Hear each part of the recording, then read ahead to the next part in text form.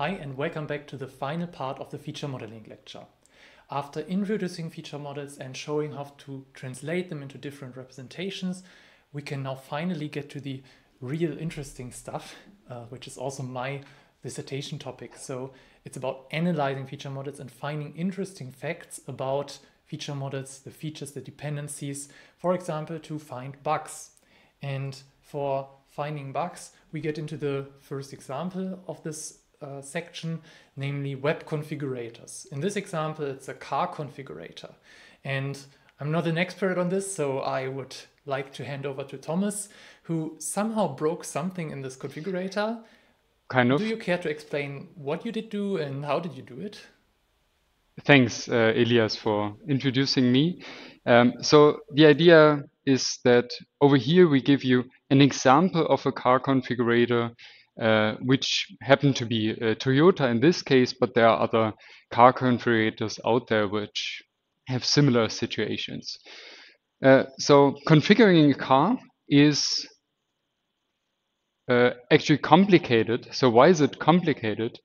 It's complicated whenever we do not want to have the default configuration. So many car configurators, many configurators out there do have a default configuration, but as a German person, you cannot just buy the default configuration. You always have to tweak it, excuse me, and change it to your needs. So what are our needs? So assume for this car, I started the car configuration, and obviously the first thing that you choose are the wheels. So the wheels are the most important part of a car, and I wanted to have black cups. Okay, that's logged in, great. So, but for these black caps, right? So these are these tiny pieces somewhere in the middle there. We also want to have a certain color for the wheels. So in this case, I'm interested in those white wheels over here. So we do have some white wheels, and I think this looks great together. Whoa, what happened now? Something changed in my configuration. Somehow the configurator automatically updated my configuration of the small center cup.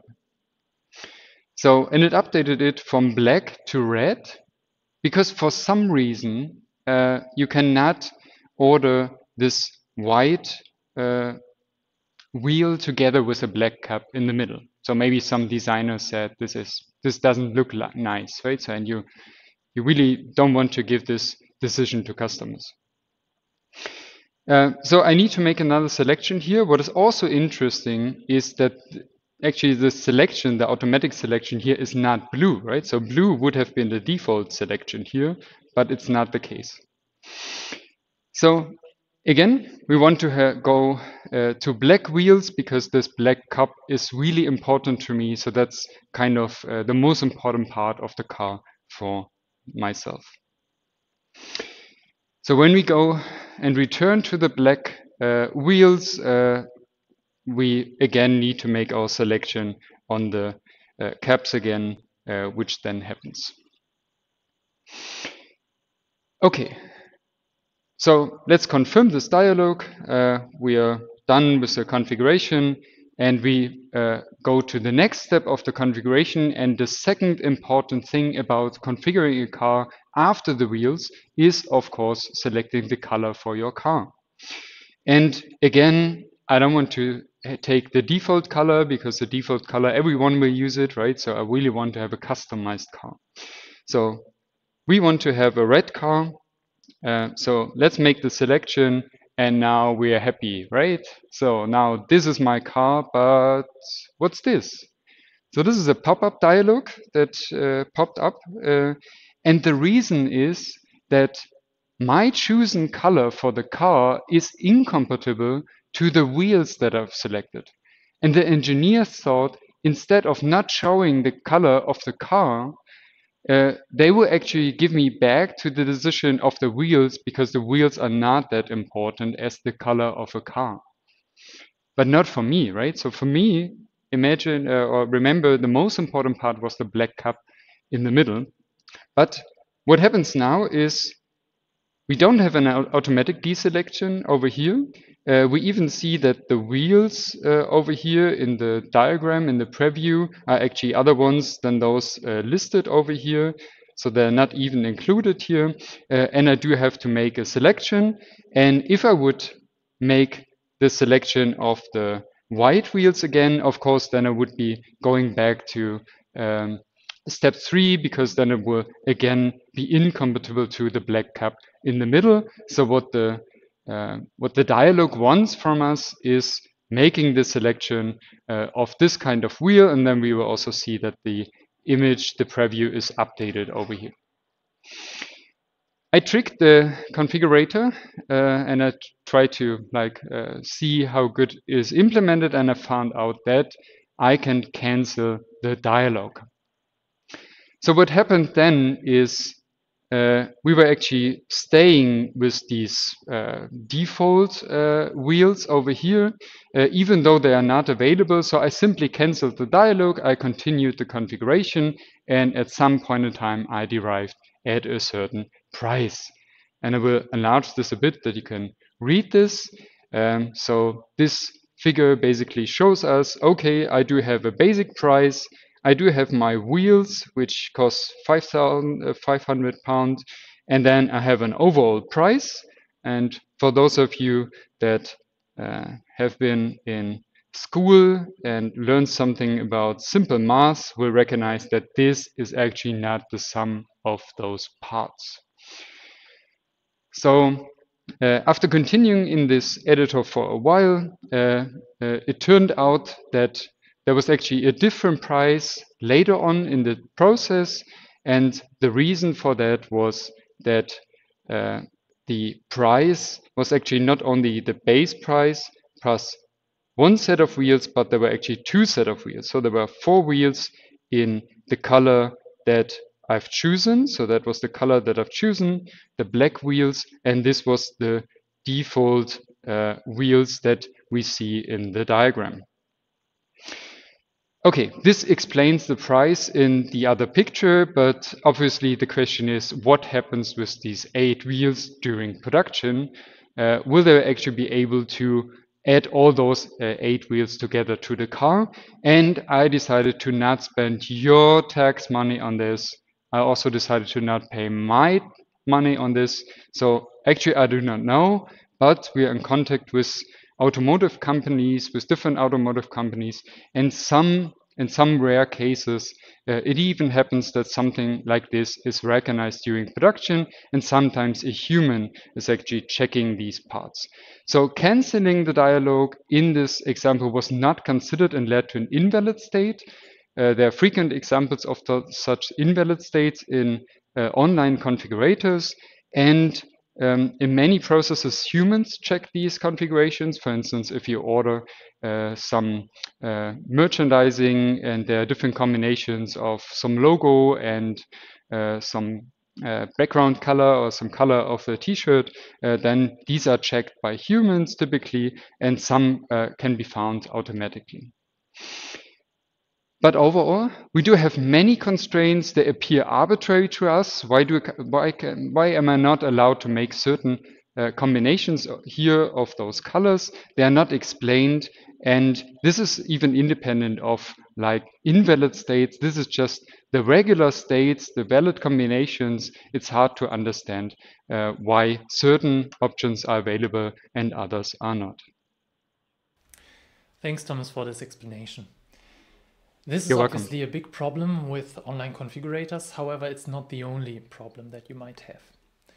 For example, if you remember the introductory lecture, we had this German car configuration. It was BMW, I think, where you wanted to configure an enhanced Bluetooth telephone with USB and voice control, and it added some stuff. It also removed some stuff. It was not really transparent what was added and removed, and was also really unclear why it was removed in the first place. For example, what does Bluetooth and USB and voice control have to do with Microsoft Office? I mean, You can ask whether Microsoft Office is needed anyway in a car, but there is no obvious explanation for why there is a conflict.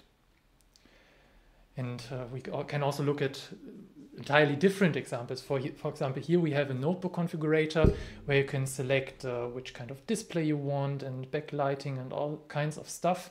And however, in this example, there was a mistake. Someone did a mistake while configuring this, and it just gave this little box that says invalid configuration, exclamation mark, and no explanation of what happened, and also no fix to correct this. So you click on OK, and probably the configurator is still broken and you still don't know what to do. So this is not really optimal.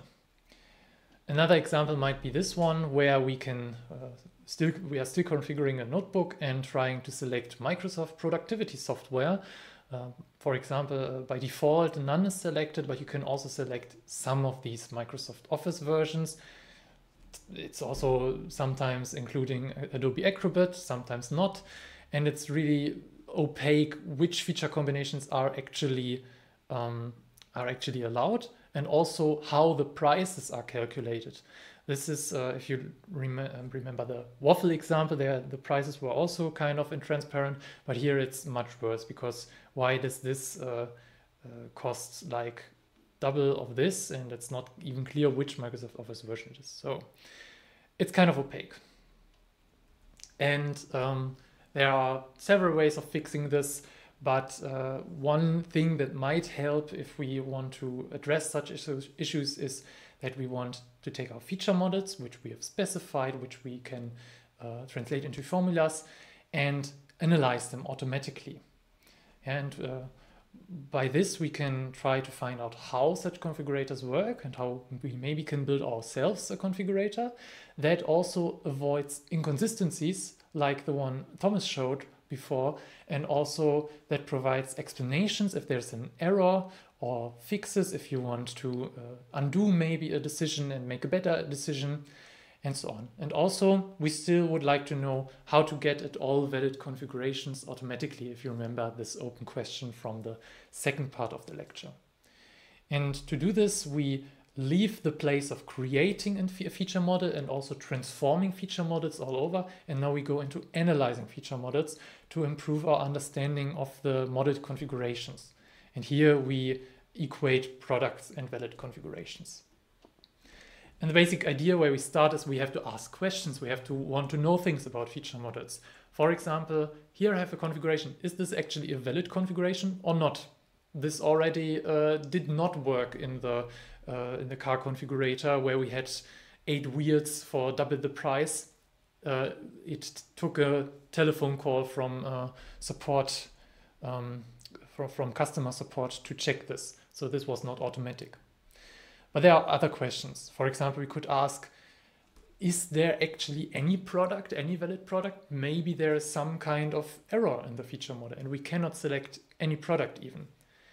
And if there is any product, maybe you are also interested in how many products are there. How much do we actually sell in variability? This is pretty interesting from a marketing perspective. And of course, which products are those that we can configure? We can also ask more detailed questions about features. For example, here we have a feature. Is this feature actually selectable? Is it actually deselectable? So is there any configuration that includes this feature or not? Maybe there isn't, depending on how complex the constraints of the feature model are. And also we can talk about partial configurations. If you remember, a partial configuration is a configuration in which there are still open decisions. So some features are neither selected yet nor deselected. And you still have to decide whether you want to select or deselect them. And sometimes you may have a partial configuration which already contains a mistake. And if you already have a mistake, probably the configurator should tell you that you should go back and undo that mistake instead of you letting you configure all the remaining features and only then giving you an error. And also there may be interesting to find out how many of these partial configurations exist and which ones are they. And there are also, these are the questions we are going to address now, but there are also other questions that you might address and look up in the literature. And there are many interesting feature model analyses, for example, whether there are some features which are basically one unit and are always occurring together, or whether a constraint is redundant, whether you can just leave it away and nothing changes, or when you make a change, or when you have one feature model and another feature model, for example, for a later version of some software product line, how do they actually differ? Maybe it actually restricts the variability and you didn't know about that. And all kinds of questions that are starting with, why is this like this? How can we fix that? We're not going to look at these today. To look into automated analyses, we need another small recap from logics, from theoretical computer science, and we need new tools because this is a pretty hard problem to solve from the get-go. Think of the Boolean satisfiability problem. It's a decision problem, so it has a yes-no answer, and it asks, is there any assignment A that satisfies a given formula? So is there any satisfying assignment of the formula phi? We can also phrase this mathematically. There is a satisfying assignment of phi if and only if an assignment A exists, which makes the formula true if it is evaluated for the formula.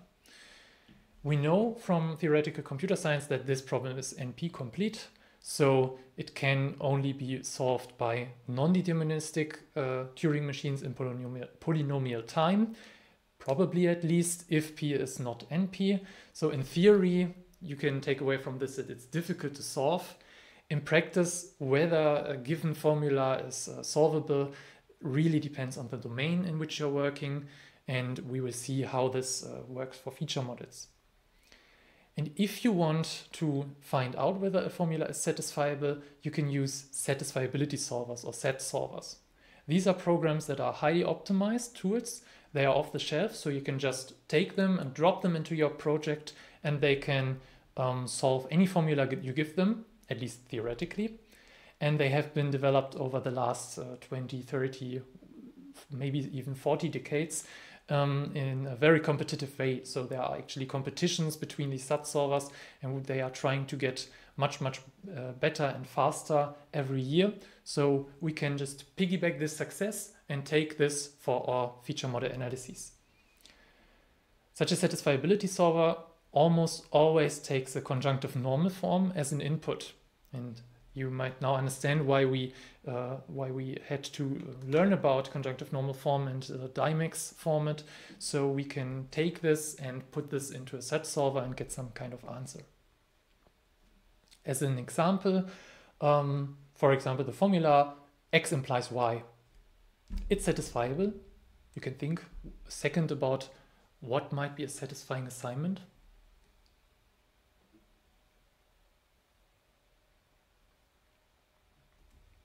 So one satisfying assignment might be x is true and y is true. In fact, there's only one not satisfying assignment, namely x is true and y is false. But we are only asking whether there is at least one satisfying assignment. So that's all right. However, x or not x is of course also satisfiable because it is never not satisfied. This is a tautology. It's always true. But x and not x is not satisfiable. Why? Because if you put this to true, this gets put to false, and true and false is obviously false, and the other way around it's the same. So this is a contradiction. And your feature model, even if you don't want to, might include such a contradiction. Now we do a little bit faster some other recaps, or maybe this is not even a recap, but something new. Instead of asking, is there any assignment that satisfies a formula, you can also ask a counting problem. How many assignments does this given formula satisfy? And this means you take all assignments which make this formula true and count them. Take these kinds of absolute value. And this problem is probably even harder. It's known to be sharp p-complete. This is pronounced as sharp, and this problem is sharp set. And it is at least as hard as satisfiability solving in practice. However, there's also again, a class of programs which can answer these queries. So these are the sharp set solvers. And for smaller formulas, this actually works pretty well. And to make this more complete, we can put another level to it and not ask after a yes or no, and also not ask for a count, but ask for enumeration. So which assignments does the given formula actually satisfy? So we are not interested in the count, but we are actually interested in the valid configurations themselves, leaving off this absolute value.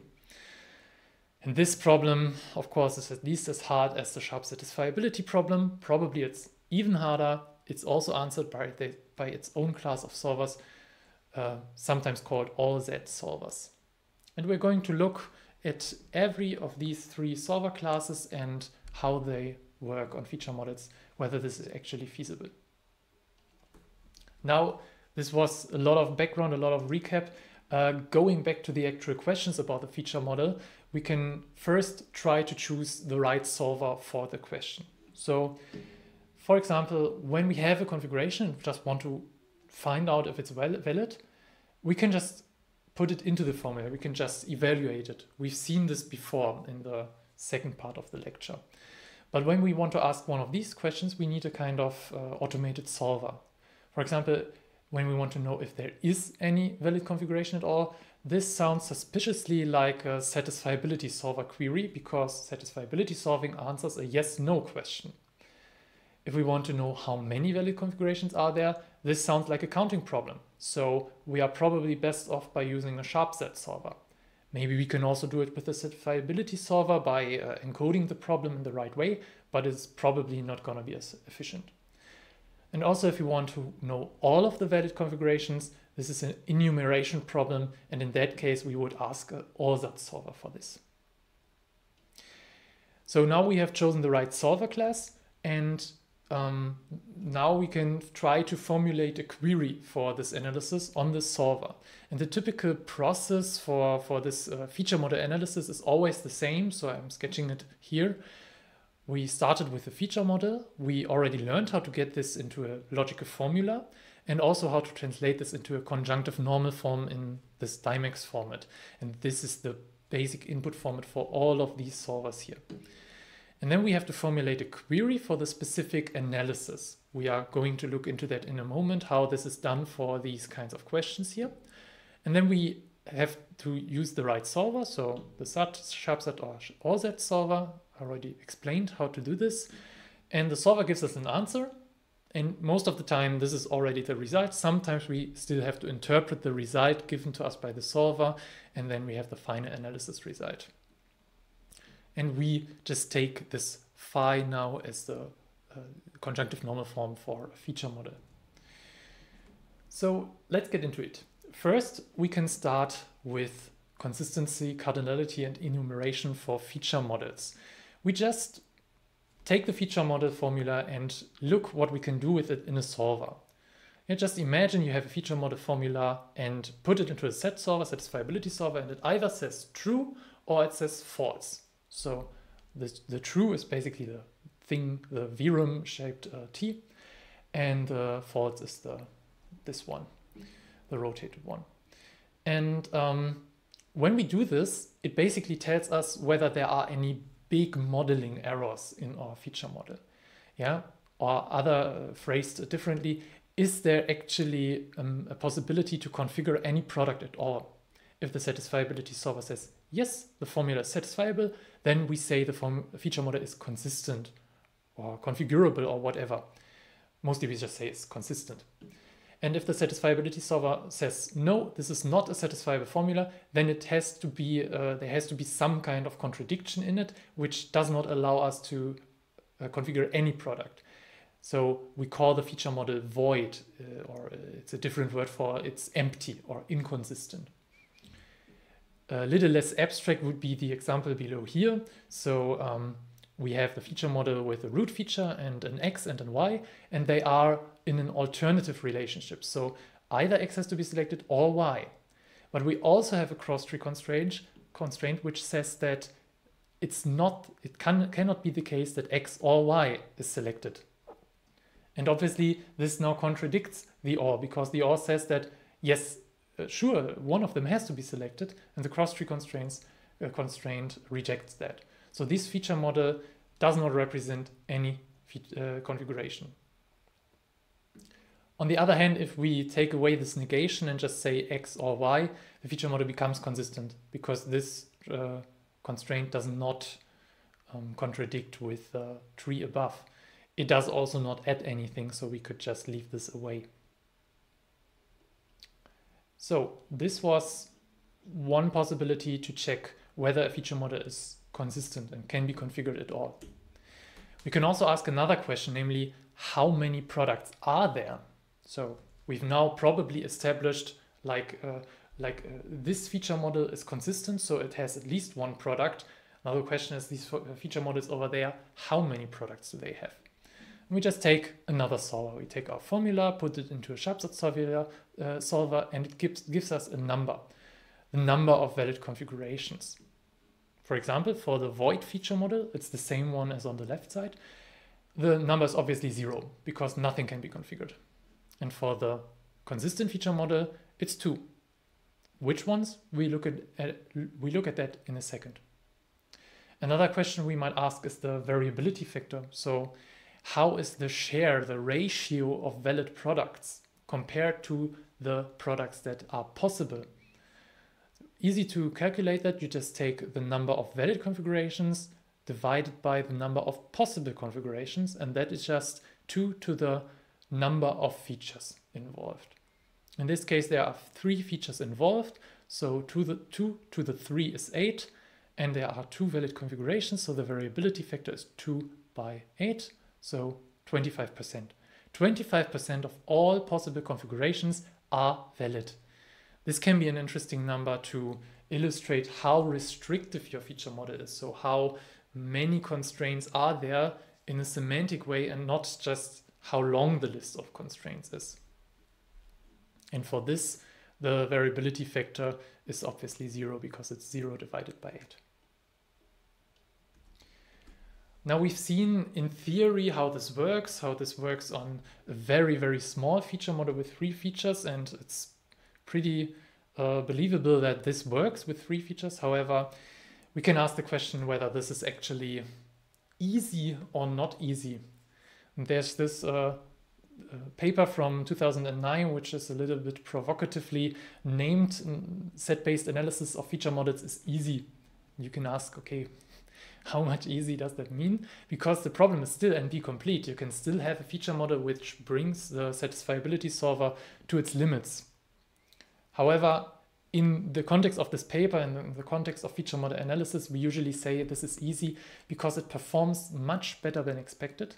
And basically for all feature models out there, the satisfiability solver will give you a result, and it will give you the result in below 1 second, usually much less than 1 second. And if you just have one single thing you want to ask the SAT solver, usually 1 second is just about okay.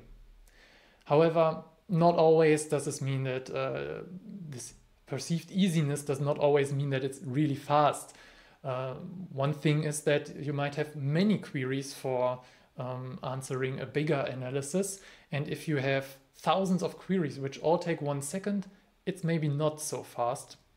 And also you still have to formulate the actual query to your feature model, and you have to bring the feature model into a formula and into conjunctive normal form, and this whole process and the interpretation of the result may also take some time. So this is not taken into account in this claim. As for the sharp satisfiability solvers, so counting the number of valid products, we have a small example here to show you that that's a much more involved affair. So we had one of the top Sharp-Sat solvers and tried to count the number of valid configurations of the Linux kernel. And we took the Linux kernel from several points in time. We extracted the feature model from 2003, a bunch of versions from 2003 actually, and also a number of versions up until 2011. And the solvers which we have today can count the number of products from models in 2003 in about like between 1 second and 10 seconds on this logarithmic axis. However, already the feature models in 2005 and 6 give us problems. So we get a timeout. I think the timeout was set here to 30 minutes. So after half an hour, we still don't know the answer, and half an hour is a lot of time. And also, if we take the later versions here, it's really basically impossible with current techniques to count the number of valid configurations. Also, if you let it run for a month, it does not really help. And we can ask ourselves, maybe we can analyze the models from today in 20 years. That would be nice, certainly. However, probably we want to analyze the models of today and not in 20 years. So this is still a challenge, at least for a product line as large as Linux. Okay, we have now talked about decision problems, so satisfiability, also sharp satisfiability, so counting. Now we can also think about enumeration. We want all the products. We want to list all the products. Okay, we can do this with an OSAT. So we take the formula, run the solver, and get the list of products. For the not satisfiable example here, obviously this is an empty list, so empty set. And for the feature model with 2 products, we get the products. So the one product has root selected and X selected, and the other one has root and Y selected. However, if you think about it, this is basically this missing arrow which we had in this representations diagram, which showed us how to get from CNF, so conjunctive normal form, to the configuration matrix. We've now taken this list of rules, which is a conjunctive normal form, and translated it into basically an Excel sheet where each row is one valid configuration. And we learned about that's exponential in size. So in other words, all that does not scale at all to realistic feature models. If you just think of a feature model with 50 features, which is not a lot, and just imagine that each configuration is encoded with 1 byte, you already get 1 petabyte. Okay, 1 petabyte, you might say this is still savable, but a few weeks ago I tried to calculate the same thing for the Linux versions, which I showed here. And the number is so large, it's basically not possible to compare it in any meaningful way. So I think the versions here had about 10 to the 900 number of valid configurations. And even if you burn all of these configurations onto a CD or DVD, and you staple all of these DVDs on top of each other, it's not that you would just have a tower up until the moon or up to the end of the universe, but to the end of 10 to the hundreds of universes. So it's really, really impossible. So enumeration queries are, at least for larger feature models, not realistically solvable. Okay, we've talked now a lot about the feature model, but we can still consider individual features. And for example, we can try to find out whether a feature F can be selected or deselected at all. So for example, here in this example, we have root and X and Y, and X is now forcibly deselected with this constraint. So X cannot be selected. It's dead. This is what we call a feature that cannot be selected. While root and Y have to be selected. So if X is deselected and there is an alternative, Y has to be selected, and we call features that have to be selected core. I've also read the term undead as an opposite to dead. And we can check this with the satisfiability solver. Really easy. We can just take the feature model formula and assume further that the feature is selected.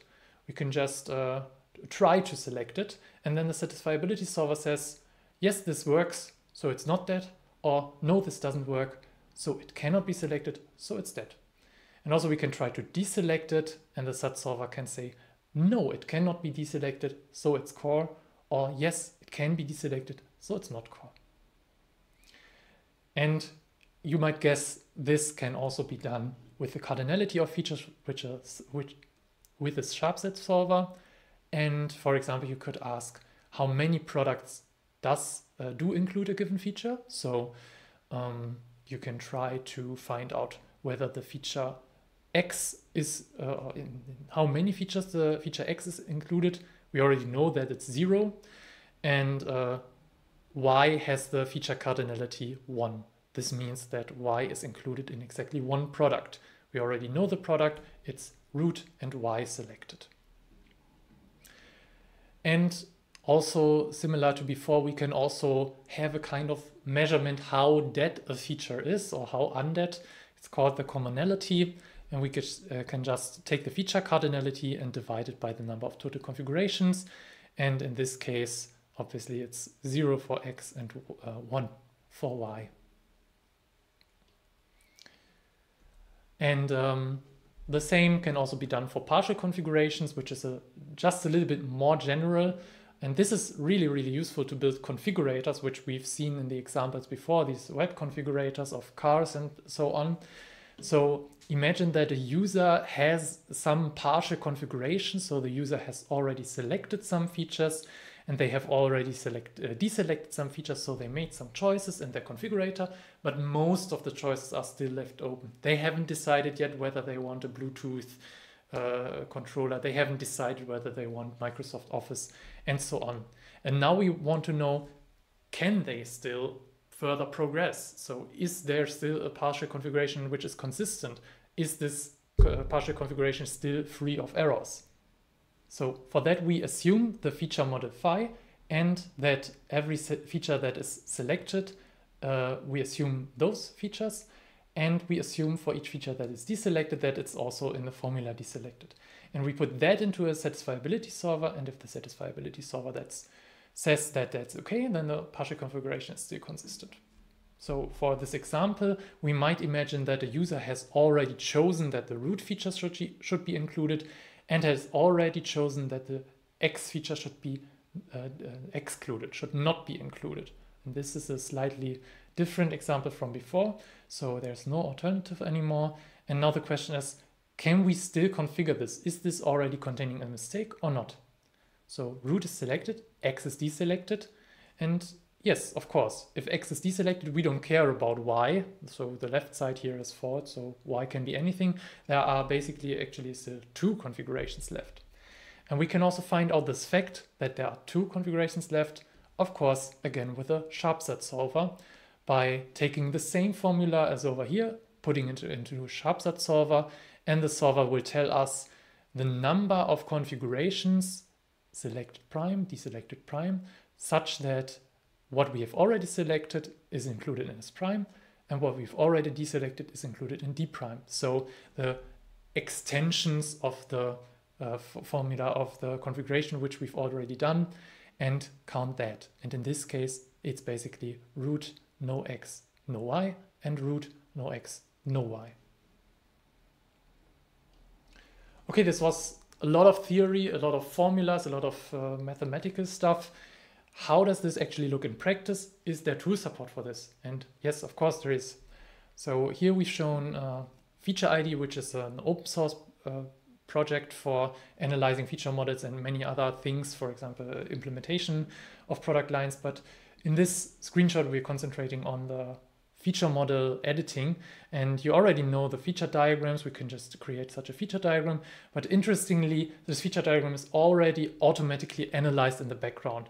One example which we can see here is that sugar and topping have this exclamation mark, which means that here that they are false optional features. And this is a new term which I've not explained before. It basically means that the feature is marked as optional, but it is not optional. Why aren't these features optional? Because there's this sugar constraint here. I have to select sugar, although this notation suggests that it isn't. And this is something, that's kind of inconsistency one might consider to change. And there's also lots of other things that Feature ID automatically analyzes. If you look into the semantic statistics, for example, here we see the feature model is valid, it's not void. That's what we've seen before. And it also has some corded features. It's like a waffle, topping, sugar have to be selected always, accessories, customer, and plate. These are the core features. and there are no dead features. So at least we can select every feature somehow. And if you want to, you can also calculate the number of configurations, but because this is kind of hard to calculate, you have to actually double click to do it, because this problem is sharp-set complete. And if you got the feature model, you can also open it into a configuration view and have a kind of tree of choices. And some things are already checked for you because these are not deselectable. So for example, topping and sugar are not actually deselectable. This has been detected with the satisfiability solver and already selected for you. So you cannot make any mistakes. And now you might think about checking any of these boxes. It also tells you that there's still 22 configurations left. So this is also a cardinality query, which we've seen before. And you might think of, for example, you want to eat cherries. You check cherries and now it's checked. And all of this other stuff is now deselected. You can try to find out why. So these are the explanations which I mentioned before. And for example, this fork is now automatically deselected, and it explains to us why. Namely because cherries was manually selected, but cherries implies that fork is also selected. So, excuse me, it is selected, it's not deselected. And now we have to choose which kind of, is it a plastic fork, is it a wooden fork, and so on.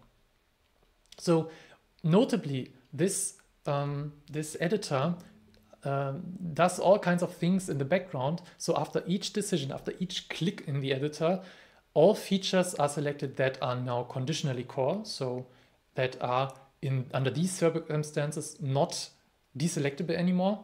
And all features are deselected that are now conditionally dead. So these are the features that can no longer be selected. And this makes it really impossible to configure an invalid product. And if you do some configuration, some step which you regret, which you think, okay, this was maybe not the best path to take, you can undo it. You can also see why some things happen automatically. And this is something that's missing from some of the examples of the web configurators that we've shown before. Okay, let's recap. We've seen here now different examples how you can analyze feature models. We've seen quite a lot of stuff, but the basic idea was always that you took a feature model, translated it into a formula, which was translated into conjunctive normal form, and we had lots of queries that you can answer that are interesting for several different kinds of use cases, maybe for marketing, maybe for bug fixing, for testing, for implementation, for requirements engineering, for scoping, whatever. And we have seen some solver classes to answer these queries, and that's the road so far. But you can also move on, and this is also a lot of open research that is left to be done, and that can be interesting to, for example, extend our support or understanding of a large product line such as Linux. And you could, for example, consider extensions to the feature model as done by UVL, or other kinds of logics, other kinds of representations of formula, under other kinds of queries to formulas, and even other kinds of solvers.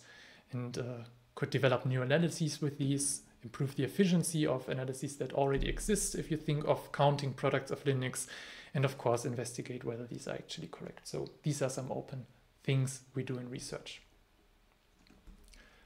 So summarizing the whole lecture, or at least this part of the lecture, if we want to build reliable configurators that don't do some things that we don't want to do, we basically need automated solvers, or we have to reinvent solvers, which is probably not that such a great idea.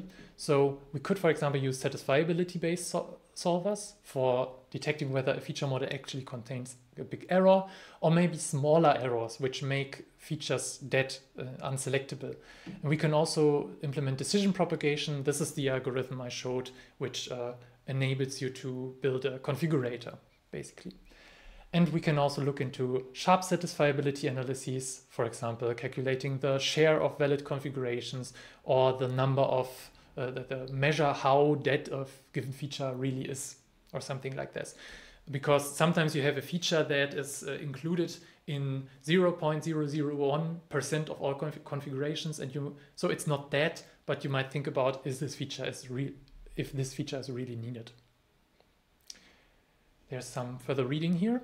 And as always, we have a small practice exercise, and this one's pretty easy. Just have a look at this feature model, and your task is to think of one cross-tree constraint, so a small formula, probably small formula, which we put below the model, which would make exactly one of these features dead. Not two, not none, but one feature dead. And you can, of course, check this for its correctness by downloading feature ID and editing this model and putting your constraint into the model, and it will be shown whether the feature is dead. Okay, so thank you for listening, and see you for the next lecture.